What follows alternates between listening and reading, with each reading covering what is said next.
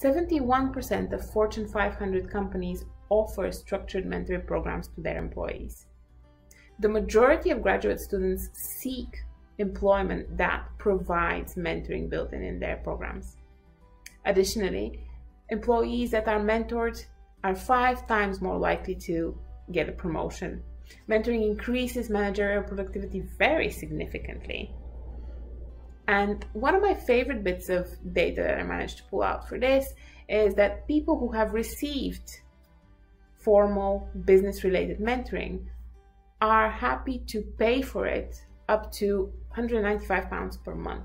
And of course, mentoring is usually offered on a volunteer basis or as a part of an organization, but it does say something quite significant about the value of an interaction, a value of support that you're getting when people are really willing to put a hard number behind it.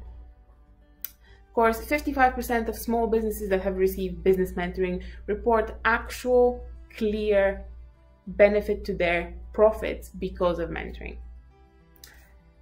And of course, in the data, we can also see that women generally get fewer mentors and are mentored less. So this is yet another reason that mentoring for diversity groups is quite important.